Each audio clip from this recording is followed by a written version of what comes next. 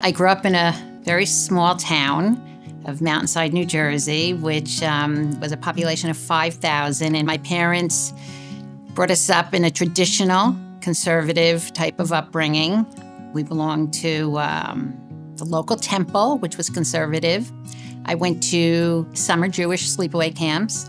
Even though I grew up in a home with very traditional Jewish values, I still didn't have a connection to my Judaism. I graduated high school early and enrolled in a work-study program in Israel, which ignited my passion for Israel, because I got to see it through the lens of, a young teenager and all it had to offer, and it really touched my heart. And I met David several years later, and we got engaged and got married within the year. We decided to settle in Bergen County, enrolled my kids in the preschool at the YJCC of Washington Township at that time, which was a partnership with the Northern New Jersey Federation. At that time it was called UJA, and that was my real introduction to Federation. After many years of serving different positions on the women's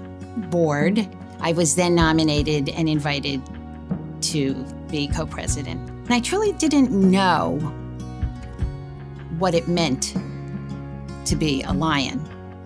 It was a Lion convention that made me see how empowering and how strong and how selfless and how wonderful these women who dedicate their lives day in and day out for the betterment of a Jewish community. And I wanted to be a part of that club. And I never looked back.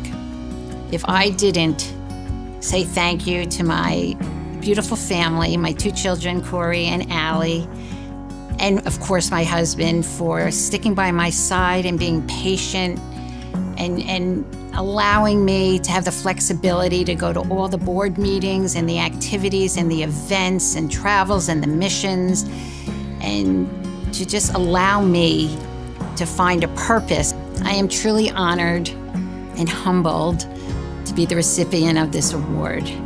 But I would be remiss if I did not thank the many, many inspiring women that I worked with all these years. Federation has made such an impact on my life. I hope the next generation after me is able to do as many impactful and wonderful things.